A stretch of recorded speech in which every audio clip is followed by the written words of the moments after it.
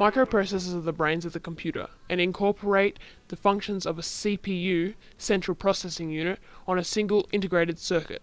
The first ever microprocessor made was the 4004, developed by Marcin E. Hoff for Intel in November 1971. It contained 2,300 transistors and was a 4-bit processor. Had a clock rate of 1008 kHz.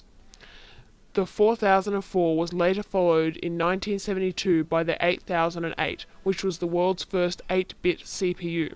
A couple of years after the 8008, Intel upsized it to the 8080, then later to the 8086 and the 8088. These were all 16-bit processors. Intel's first 32-bit CPU was introduced in 1981 and was not a commercial success because of its poor performance compared to the other CPUs from competitors, such as Motorola with their 68000.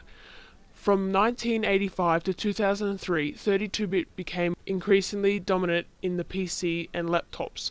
The CPUs became faster and more capable.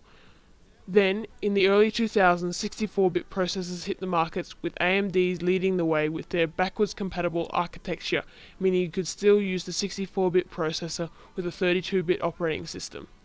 This was followed by Intel's version of the same thing.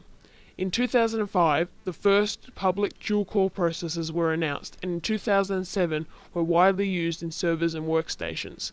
Dual-core processor is simply a single chip containing more than one microprocessor, effectively doubling the performance as long as the operating system and software is designed to use both of them, such as operating systems like Windows Vista and games like Half-Life Episode 2 and Crysis.